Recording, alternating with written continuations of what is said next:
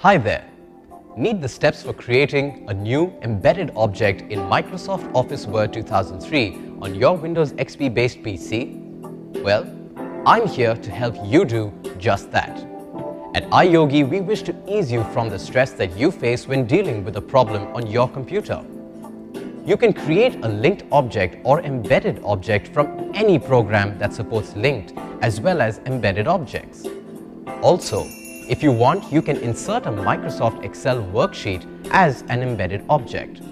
So, here's how you can create a new embedded object in Microsoft Office Word 2003 on your computer. Follow me.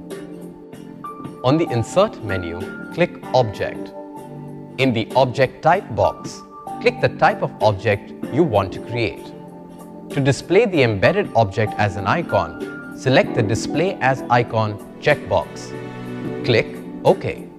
So, you see, with the steps shown in this video, you can easily create a new embedded object in Microsoft Office Word 2003 on your Windows XP based PC. Don't you just love technology?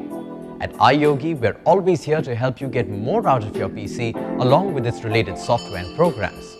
If you have questions on antivirus, security, protection, or on how to work your other devices with your PC, such as syncing your printer, MP3 player, camera or router, etc., just give us a call.